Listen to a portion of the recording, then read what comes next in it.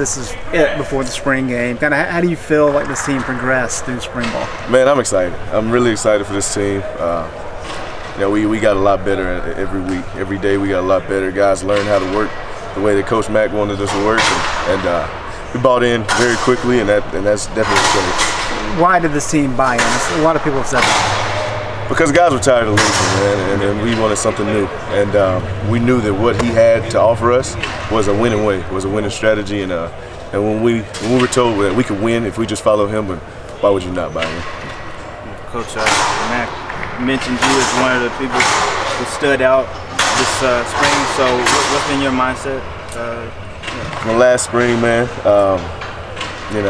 just want to enjoy it. I told myself I was going to have a lot of fun this season, and I think just going as hard as you can is very fun, because when you go as hard as you can, you get noticed and people talk about you and you make big plays. And as long as you go as hard as you can, I mean, football is a really fun game. So. Who are a couple players that maybe fans should look out for Saturday for the spring game? Say that one more time. Who are a couple players that the fans should look out for on Saturday? Vontae Williams. It's so many guys, man. I'm gonna be real with you. Our team just looks really solid. I can't point one guy, but I'm around Vontae every day, so it's kind of he's the one I talk about. But it's so many guys that stepped up this spring, and so many guys making big plays. The entire team's going to look really good. Can you speak to his development over the last year? Vontae's a dog. I'm excited, to be able to play with him for 2 years and kind of help guide him and mentor him a little bit and teach him, the game of football. I think he's going to be a ridiculous running back here at Carolina, this year and whenever I'm going. But I'm excited for his career.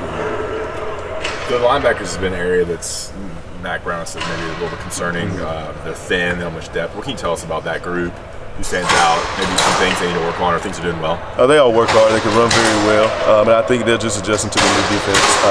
I don't think it's anything negative in that room. I think it's just the adjustment. It's just taking a little longer with them, but as the things have winded down, they look really good, and they should be that center point of the defense. Any players have stood out in that group that may not know about? D. Ross. I mean, everybody knows D. Ross, and Gimmels look really good as well.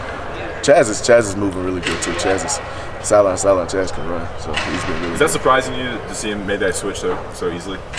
No, he's a smart football player. I mean, as long as you're a smart football player, I think you're a smart football player and you're a good athlete, you can probably switch to any position, honestly. Antonio, after the Georgia Tech game last season, you talked about how it was sort of a low point, but it was almost necessary as bigger things were coming ahead.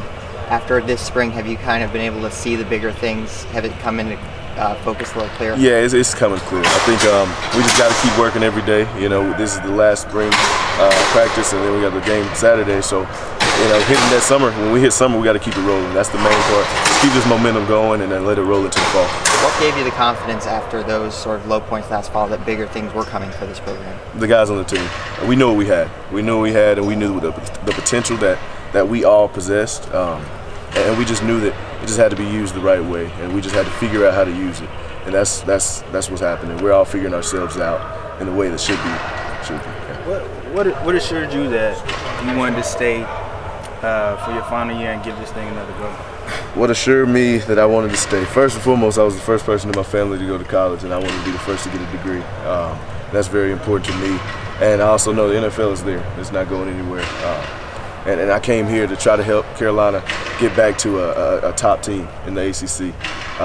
And last year we definitely weren't, so I couldn't leave on that note. As the person that I am, as a leader, I'm not the type to leave on a losing season. I want to win. I want to win when I'm going out. All right.